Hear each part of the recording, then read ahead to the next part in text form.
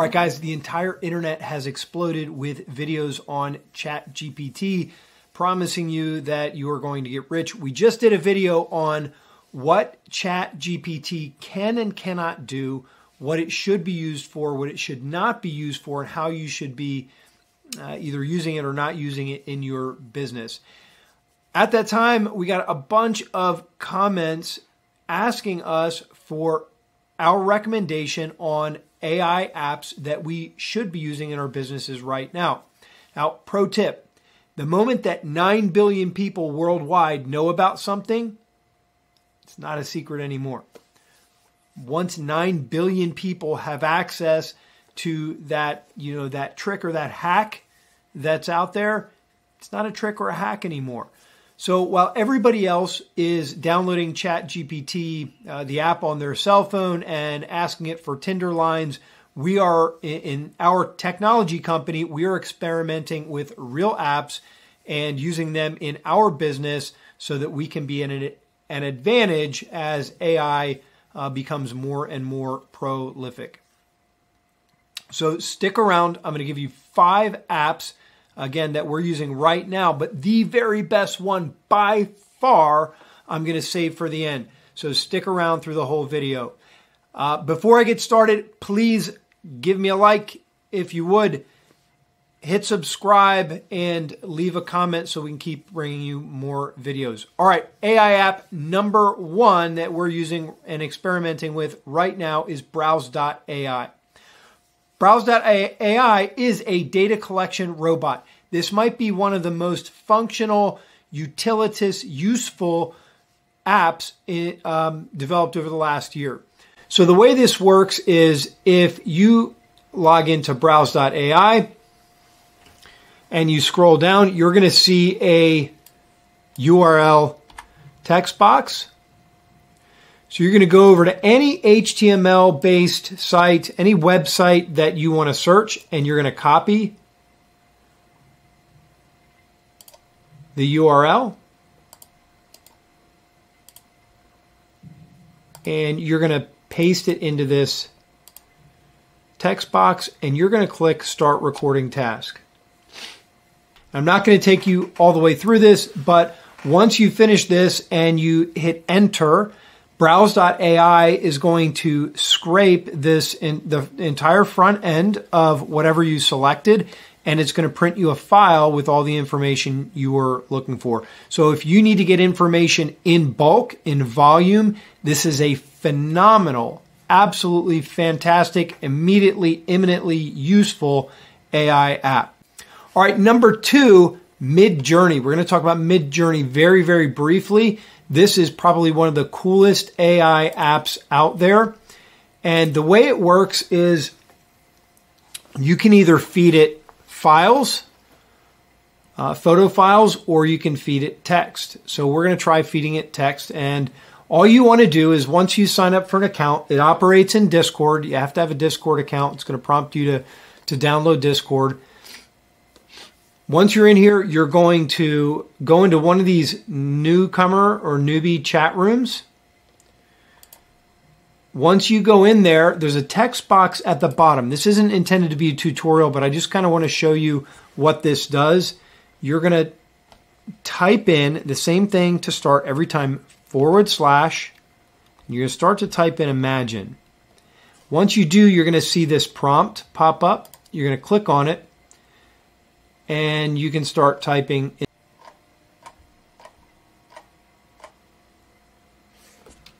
44-year-old man sitting at computer working on YouTube video for top AI apps of 2023. Make it cinematic, horror. All right, we're going to hit enter. Now, once you see it will bounce around, so you have to kind of keep an eye on it. Where'd it go? We're gonna come back up here, and we're going to wait. Now you can see it start to generate an image. and it's gonna work through these images. What it's doing is it's referencing tens of thousands, I don't know how many images, and they're making consolidated images. That's pretty neat.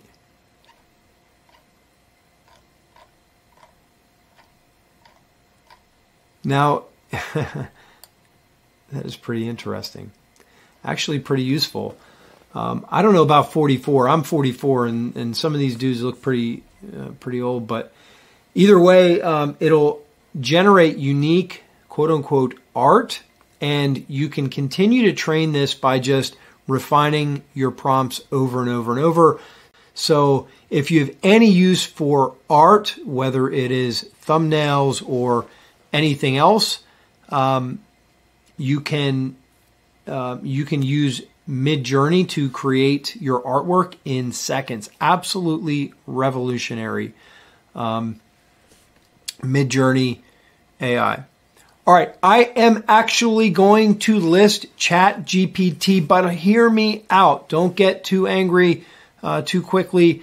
I did say in my last video that this was overused and overpromised, but I also said that there was a time coming when this was going to be absolutely revolutionary. So I want to quick recap what Chat GPT can actually do for you now. Not all the other stuff that everybody else is saying, but if you have something that is like a, sort of begs a hard response, like an if-then statement or a sum-if formula for Excel, some kind of a macro code, something like that, Chat GPT does work. You can see on the left-hand side here, here's some of the things that I have used it for. You can use it for Excel macros. You can use it for anything creative.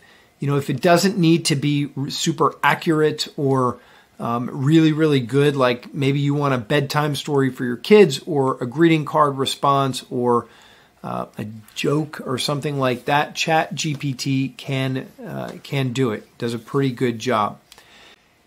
Now, here's really why I bring this up. If you haven't read, Microsoft donated a bunch of money, or not donated, but financed Chat GPT with a large sum of money. And there was a lot of speculation over Chat GPT being connected in some way to Bing. Now, if you type into Bing right now, this is really important.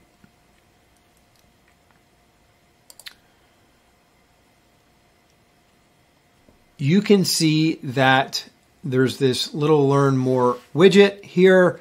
And if you click on that, you can see this message that says join the wait list. This is the Chat GPT functionality, which is going to be absolutely revolutionary. This is really going to be big. And if it doesn't seem like it is, if you can look at Google as something that can pull up simple information, Chat GPT or Bing now, however Bing is going to market this, that's not just going to be able to pull up lists of information. It's going to actually be able to do things, do functional things for you. It's going to be able to create unique lists and write for you and all kinds of things. Now, Google has their own app that they've been experimenting with. So the race is on. This is kind of like the new space race, and this is really important. So keep Chat GPT up. Keep using it. Keep watching it. It is going to be huge. Watch Bing, and then watch what Google comes out with to compete with Bing. So Chat GPT. All right, Quillbot. This one seems really simple, but it is immediately useful. What Quillbot is a paraphraser. So you take some text and you plug it into Quillbot and it'll rephrase it. Now, I would never suggest that you do anything unethical, but if you had a reason to, say, reference some text and you didn't want to get accused of copying it or something like that, I don't know. I'm not your mom. I'm not the police. If you need to paraphrase, you can take some text and you can dump it into Quillbot. So let's take the theme song from The Fresh Prince of Bel-Air. let's just take the first two, I don't know what you call that, stanzas, maybe. And we're going to paste it into Quillbot. And we're going to hit paraphrase. And you can see that we have a completely different two verses here. Now, depending on what kind of plan you have, if you have an upgrade, which I don't for Quillbot, you can go in here and you can choose different themes to rephrase again. You can also go down here into different words or phrases and select some options to rephrase those. Not necessarily that you want to steal somebody's work, but let's just say you want to start with one body of work to get some kind of, you know, idea or inspiration for another. Quillbot is pretty cool. You can also take something that you wrote. If you think it sucks and you don't know how to write, you can put it into Quillbot and have Quillbot rewrite it for you.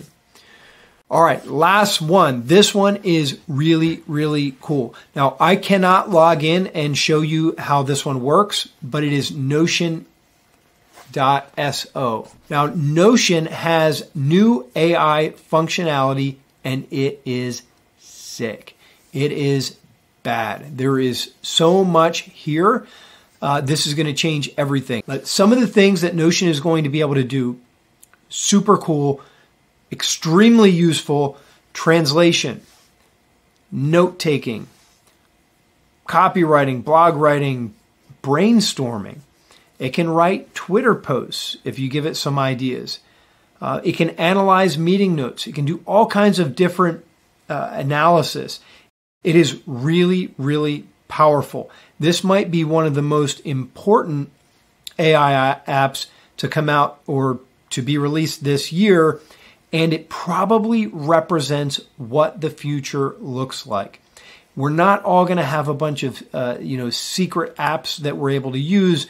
We just are going to have access to AI through some of the things, some of the tools that we're already using right now.